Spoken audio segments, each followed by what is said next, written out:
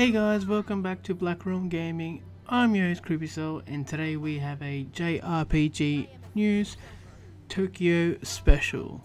This is basically just a special from Tokyo Game Show. They've announced a ton of JRPGs, so let's get caught up.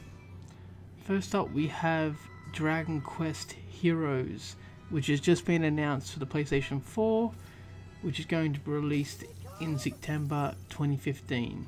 Next we have Persona 5 coming to the PlayStation 4. So we all know that Persona 5 was announced this year for the PlayStation 3. Now they're announcing it for PlayStation 4.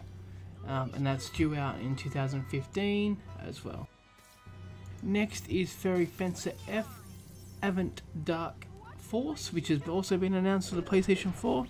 It seems like there's been a slew of PlayStation 4 announcements, which is really great to see because Japan needs to hop on board with the PlayStation 4. It hasn't really sold well in Japan, so hopefully with these releases it will get a lot more sales and we can get a lot more JRPGs on PlayStation 4.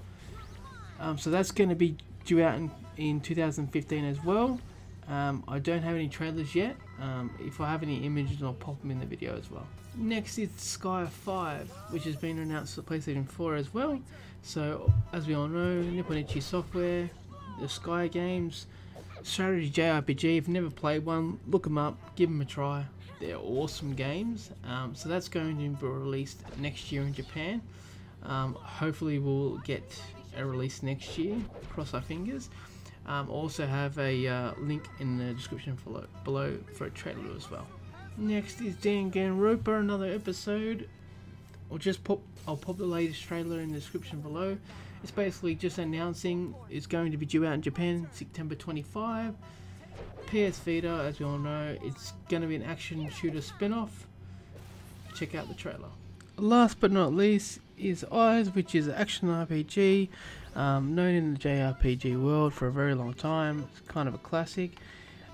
They've announced a new game in the series that's going to be released for PlayStation 4 and PlayStation Vita, set in the Gaia Sea, and that's it.